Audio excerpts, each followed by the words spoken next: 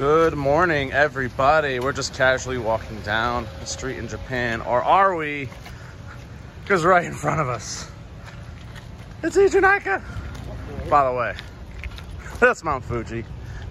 The one day that I prayed for to have a beautiful day on this 2-week trip, we got it. We actually got it. This is gonna be a top tier day of my life.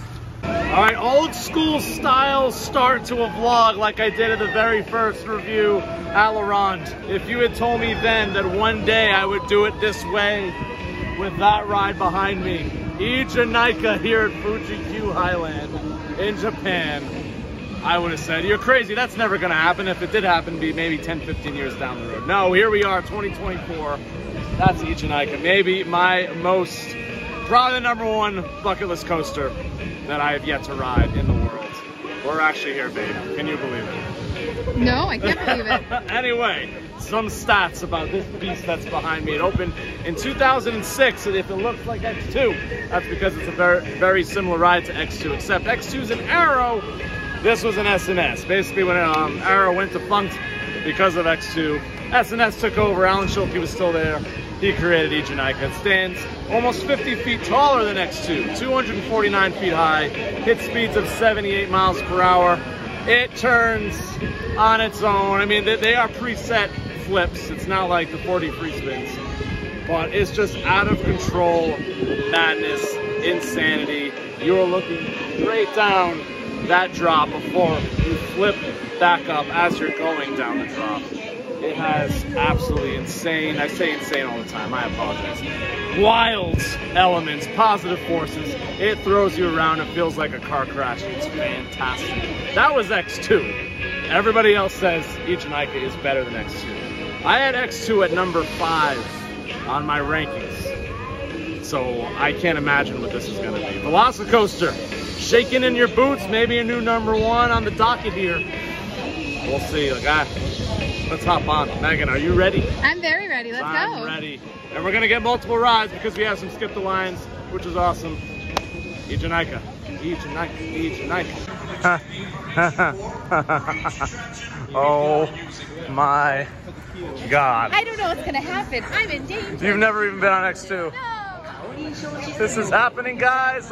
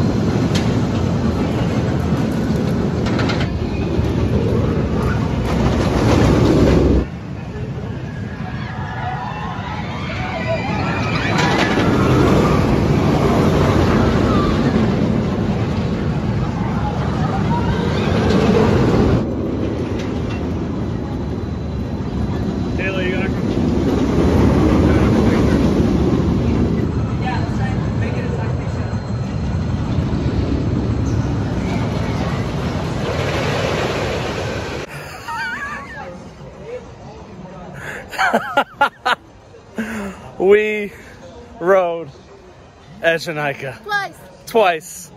We flip-flopped outside, inside. I really liked it. Do you have words? The outside hurt a little bit, but I really liked it otherwise. So let's just start off with, a lot of people saying why Eejanaika is so much better than X2 is that it's a lot smoother. I don't know how long ago those reports were. It is smoother than X2. I will say that. It's not, I would say, smooth though. Fun fact, I haven't been on X2 yet. In case she hasn't been on X2. That. Yeah, no. So the fact that X2 is rougher is a little... Yeah. But otherwise, you saw my reaction on X2. Watch that review. Think that for me times like 5. Because the spinning is that just more in a good way. The intensity into your body, and then the views of Mount Fuji, and just you are surrounded by mountains. Yeah. It's wild. Honestly, seeing Mount Fuji from the brake run's pretty nice. Insane. I'm going to wait to give a score until later in the day. We do have one more skip the line later on. I still don't know where it's placing yet or what I'm gonna score, but wow. I have the Eejanaika credit. We have the Eejanaika credit before X2. That is hilarious. More thoughts to come later on as it cooks a little bit more. Let's go ride the other coasters here at Fuji-Q. Well, this is a stinger. Oh, does this hurt? If you don't know, this is the loop from Do to Dampa, which was the world's fastest accelerating coaster. I think like 0 to 110 in like 1.5 seconds. This is going to be the most painful defunct credit of my life, because I'm a launch fan, one of the biggest launch fans in the world. In fact, I never get to experience this thing. Oh, that hurts, especially walking by it right now. Look at that broken track on Do to Dampa. God, that is so painful. The fact that this coaster was here with everything else, like Fujiyama, like Eejanaika, Takabisha that we're in line for right now. What a top tier roller coaster park, good lord. I'm at Fuji-Q, what? This is a really, really cool thing for Fuji-Q Highland to do. They actually have kind of a graveyard here of all their defunct coasters, but also leaving their trains. That is so, so cool. And boy, we're coming up to the most painful one of these. That's Do to Dampa, guys, oh God. Oh man. 2024, ouch. Does this hurt to see? Ouch. Yes. The next coaster on the list is Fuji-Q Highland's brand new 2023 Intamin multi-launch called Zokkon. This is a kind of, it looks like it's a straddle coaster. It's not. It is a motorbike style seating. It's not a straddle coaster, but you do get to lean over and grab onto the handlebars. This looks really, really good. Almost 4,000 feet of track. Really, really long. Speeds of 45 miles per hour. It goes forwards. It goes backwards. The comparison is probably, honestly, Hagrid's with a little less theming. Understandably, Hagrid's is one of the best themed roller coasters in the world. You stay low to the ground for most of the ride. You get that backward spike right there. There's lights on the train. It goes through some tunnels, multiple launches, which is always a big win for me. I'm really excited for this. I think this might be one of the sleeper hits of this entire trip. You know, obviously when it's surrounded by rides like Eejanaika, Fujiyama, Takabisha, you need a family coaster, you know, for those that don't like the extreme, and Fuji-Q does extreme maybe more than anybody else, especially here in Japan. So let's hop on some Zokkon. I'm actually very excited. I think this is going to be a really good experience. I think it might be.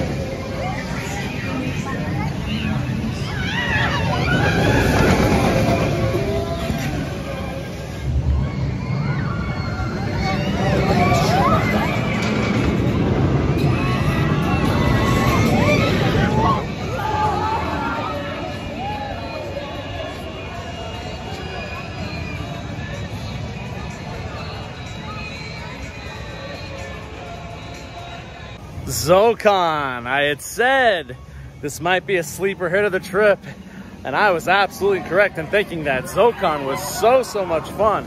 What I didn't know going in is there's an onboard audio soundtrack, and it's such a catchy tune. It sounds like the beginning of, like, you know, those epic anime openings, just like really catchy songs. It's all hype the whole time during that ride. The tunnels all like light up. It's a party. This ride is an absolute party. You're dancing in your seat.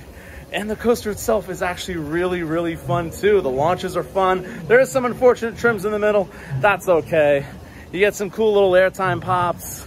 You just surround yourself with this beautiful setting. Obviously, you get the mountain setting as well. Zokkon's a big win for me. This is a really good time. Perfect for families. Perfect for everybody. I'm a diehard enthusiast. This is great. An absolutely perfect fit for this park. They have 3 of the most intense roller coasters in the world. They needed something like this. What an absolutely perfect addition for Fuji-Q. And it is a long ride. You feel that 4,000 feet of track for sure. And it's some good speed too, 45 miles per hour. just a solid family coaster. This one is a big hit for me. I'm going as high as 7.91 for Zokkon. Really enjoyed that thing. Hopefully we get on again later on. There's the backward spike right there. You hear the audio soundtrack a little bit right there. Zokkon, baby. Another win here at Fuji-Q, what I think is going to be the best roller coaster park in Japan. I don't know. We still got Nagashima to go.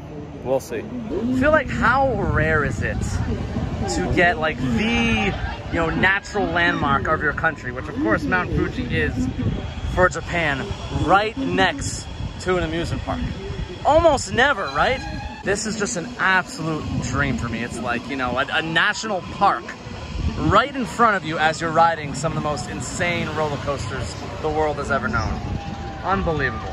I'm about to try this shooting dark ride. I think it's very new because it is trackless. It's over for y'all. It's over. It's over. You're all gonna lose. Have a fun ride, everybody. Woo! Look at these golden cats for their rapids ride.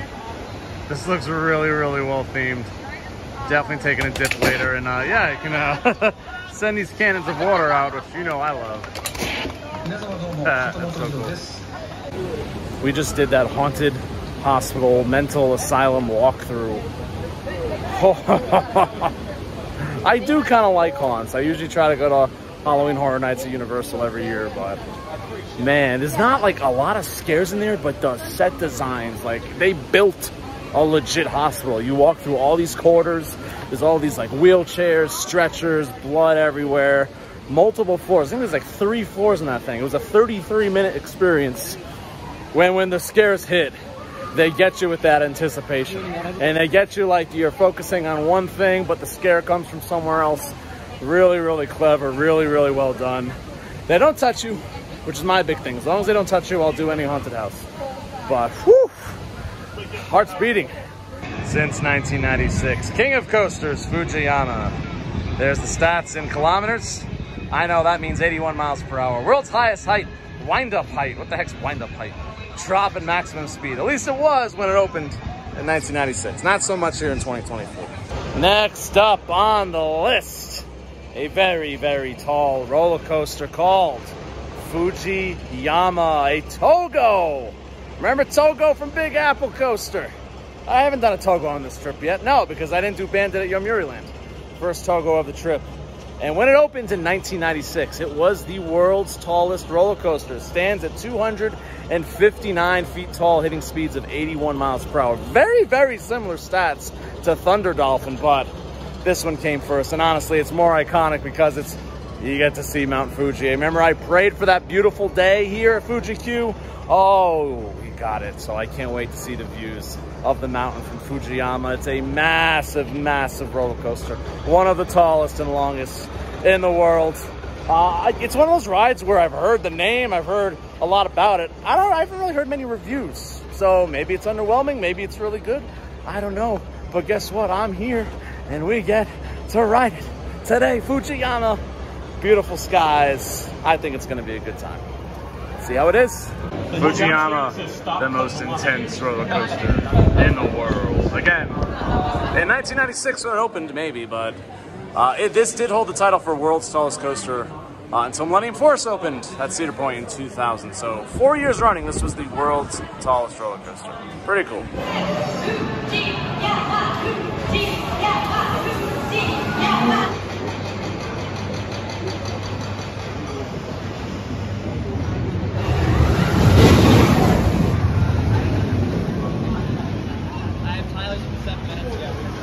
Fujiyama, hello! They're over 200 feet in the air. That's so awesome.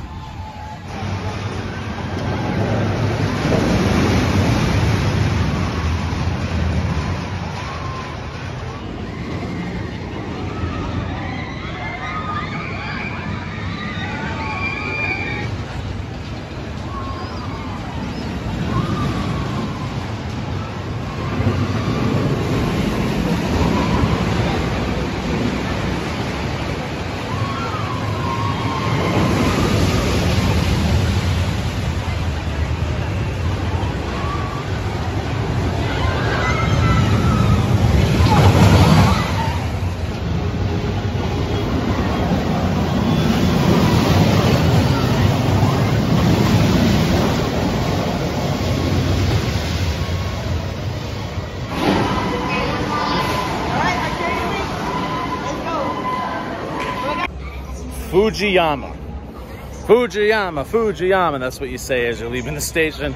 Like I said, I wasn't sure of what people really thought about Fujiyama. Didn't hear many reviews from it. It started off beautiful. Very, very long and slow lift. Obviously, you see Mount Fuji once again on the way up. It started off, honestly, pretty tame. The drop, nothing to it. An awesome turnaround, which I hope we're going to do later. There's actually a tower that goes all the way up to that turnaround. You can wave to people as you're like, you know, over 200 feet in the air, which is really, really cool. So hopefully we'll get to return the favor standing up at that tower. But then, yeah, just some turnarounds, some drops, some decent air time. It was pretty mild. And then you hit the second half. Somebody said, I think it was Tyler or Dan, I forgot, that ride is Magnum on like acid. It's these turnarounds are so janky, so jarring, and the ride just keeps going and going and going. You do like a third lap, and then there's these like back and forth. It's like the Dorito hills on Magnum, but instead of hills, it's just these like side to side motions that are absolutely insane. My first ride, I did ride it twice. My first ride, I was like, I don't know if I really love that or if I really hated it. The back definitely hurt. Then I rode again, and I had kind of a similar feeling like I did at Magnum. Like, yeah, it's janky, but in really, really fun ways, especially if you expect it and you just brace yourself waiting for those really, really jarring moments. It's a lot of fun. Super long. This is the third longest roller coaster in the world currently. Only Beast and Steel Dragon, which we're going to ride in a couple days, are longer than that thing. I really like Fujiyama. It's a classic, very historic roller coaster just because it was a former tallest roller coaster in the world, one of the longest roller coasters in the world. I'm going pretty high. I'm going 8.66. It's really that good, and honestly, I think I like it better than Magnum because, yeah, Magnum, you get the view of Lake Erie. You don't get the Mount Fuji surrounding mountain views. You just don't. Fujiyama, another win here at Fuji-Q. This above me is Fujiyama Tower. This is actually outside of the park. It is an upcharge attraction that you can do, but this is where you get all the way to the turnaround of Fujiyama. And also this like metal thing around me is a slide that we're gonna go down. There's also like a ropes course up there. We don't think we're gonna have time for that. It'll look really cool. Highly suggested if you do have the time. And it's not too expensive. 1,200 yen to get up there and 12,000 for the slide.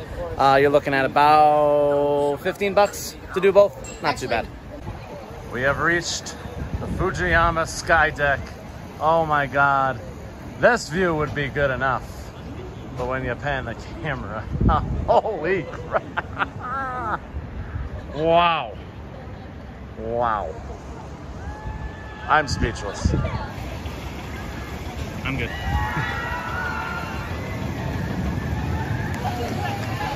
Hi!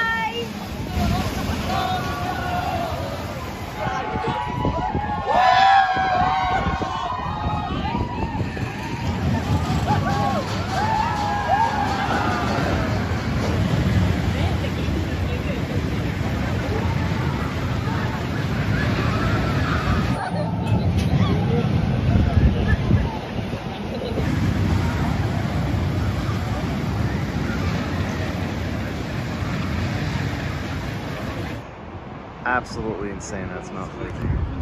And yes, that isn't a cloud behind it. That's actually smoke billowing from the top of Mount Fuji. That is because it is an active volcano, if you didn't know. They also have that slide that you can go down. That's Matt's about to head down. I don't know why you need a helmet and freaking knee pads, but Matt seemed to enjoy it though. That was really cool. Obviously, all the way up there, the views, some of the best in the world at an amusement park. Mount Fuji right there, and then coming down the slide, a lot of fun. They have like these like multicolored sections. You can see this last final section is all see-through, which is really cool. Highly recommend the Fujiyama Tower, and it's not that expensive either. It's kind of random here at Fuji-Q. They got this like little France section. I don't hate it. It looks nice, and you know, we've been to France. Anything that reminds me of France, I'll take. Very, very pretty though.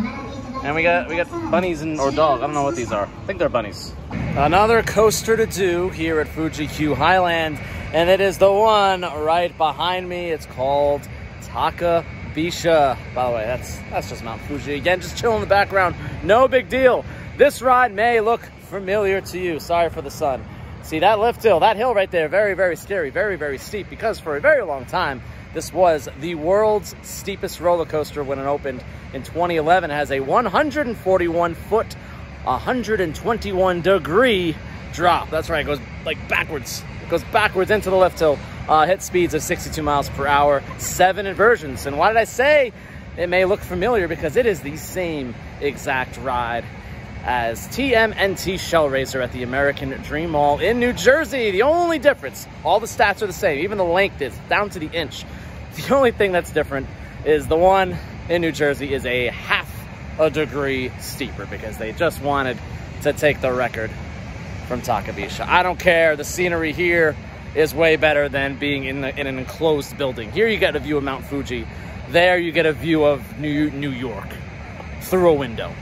Come on, this is 1,000 times better. Obviously a Gerstlauer Eurofighter, just like TMNT Shell Racer. From all accounts, this thing is so much better than Shell Racer. I actually kind of don't really care for Shell Racer. I think I gave it in the 6s, and even that may have been a bit high. I think this one's gonna be a lot better. You got the views. You've gotten some pretty positive reviews from other enthusiasts over the years. Let's hop on some Takabisha. I'm excited.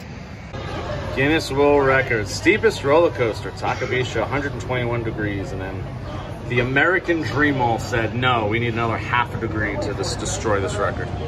I still think this is gonna be better.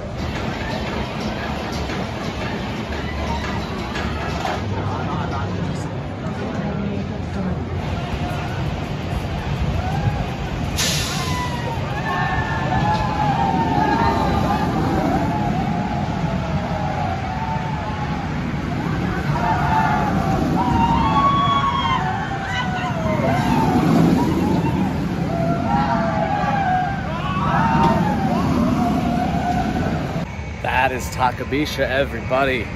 I'm still pretty much calling it the world's steepest roller coaster. Come on, a half a degree. Does that matter? It doesn't to me. It's tied as far as I'm concerned. Is it better than Shell Racer? Oh, you knew it was gonna be better than Shell Racer. Obviously, you got the views of Mount Fuji and the surrounding mountains. It's outdoors. There's no potholes. There's none of those Shell Racer potholes that you have at the Dream Mall. I will say Gerstlauer Eurofighter still not my favorite. I would still prefer like Karnan and Novgorod at Hansel Park over this one. But putting Shell Racer outdoors that is how it was always intended. It should never have been placed inside a building, in my opinion. I didn't mention the launch. If you remember in Shell Racer, it actually starts with kind of a JoJo roll and then into that 0 to 62 mile per hour launch. It's a really punchy launch. No head banging on this thing. You know, I don't love a lot of inversions, as you know. There's 7 inversions, but they're well paced. They break it up with the lift hill, because lift hill is halfway through the ride, and then you do that 121 degree drop, which is, yeah, it's pretty scary, but once you've done a few beyond vertical drops, not too bad. I like it. I like it a lot. I like how the first inversion in the launch is like kind of in a closed tunnel. That's really cool. It's probably 4 of 4 for me of the coasters here, but it's still good. I'm gonna go 7.63, which means all 4 coasters over a 7. That's kind of wild. I know I haven't given my Eejanaika score. You know it's over a 7. That's not a spoiler. I like Takabisha. Maybe one of the world's best, you know, top 4 of any park out there. It's definitely in the conversation for sure. So that's Takabisha. Let's get hopefully that one last ride on Eejanaika. We shall see. I will come back to you with my final score for that one very soon.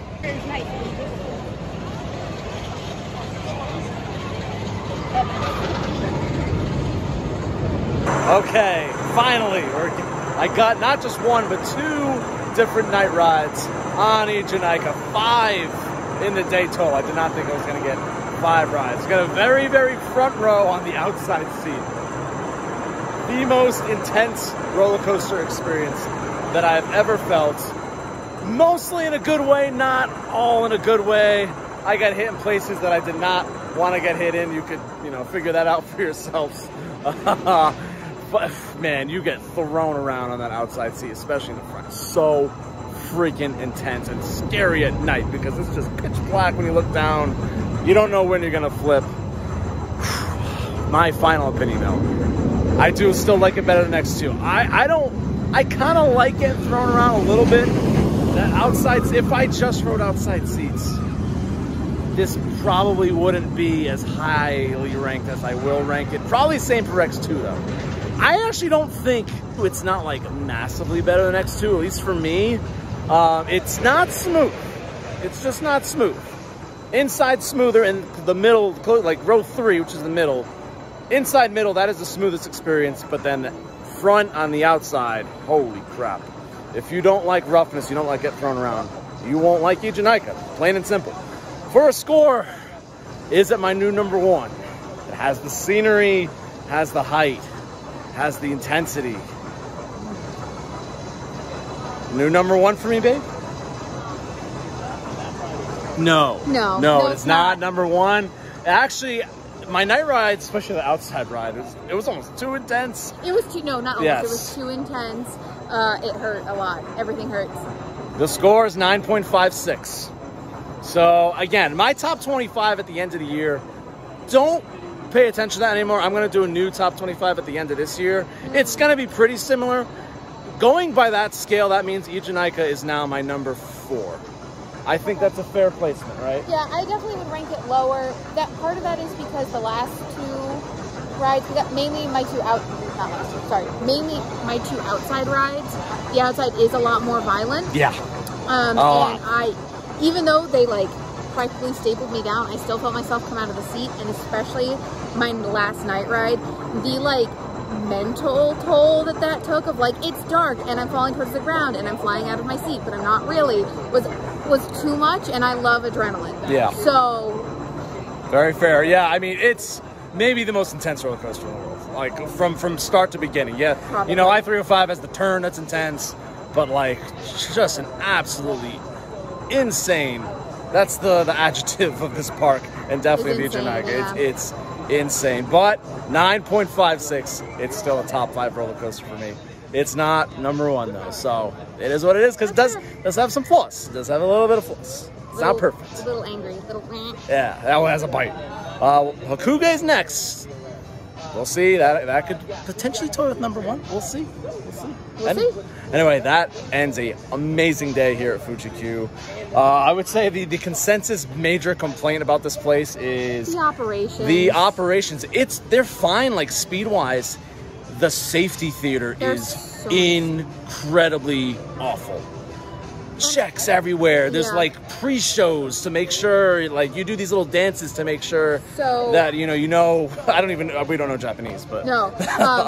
But so for Eejanaika, there are 3 separate belts, and you have to do it like, and then like 2 people come by, one person checks you twice, and another person does a quick visual check, and on one of those 3, you also have to double check your restraints. Yeah, they gotta check it, and then they have to see you checking it.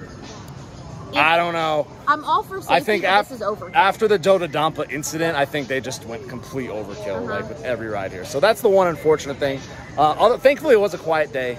Yeah. So like the longest line I think that we saw was 50 minutes. Yeah, it wasn't so bad. Then we had some skip the lines, so that was good. It was a great day though. This is the top 4 every roller coaster here is fantastic. They were fun, especially for Fujiyama. For me, was like a car crash, but a fun car crash. If there's a lot of car crash rides here.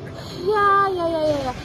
But the new one, Zokkon, I love it. So good. I'm rebranding it Dopamine the Ride. Dopamine the Ride. Down. Love that. Everything about it makes me happy. Maybe that's because it feels like you're riding a motorcycle. I don't know. It feels like you're in the opening for an anime. I'm so excited. It really does. I love it. I'm rebranding it. It's my favorite. She's the best. Fuji-Q. Can't recommend enough. Maybe the prettiest scenic views around you of any park in the world. Park Adult Cafe is good too. You should do a list sometime. That would be a good video of best parks that I've been to with the scenery. Comment if you want to see some of our top sceneries at parks. Next park for us is the other big park of Japan, Nagashima Spa-Land. Hakuge Steel Dragon coming at you real soon. Love you all, guys. Catch you next time. Bye.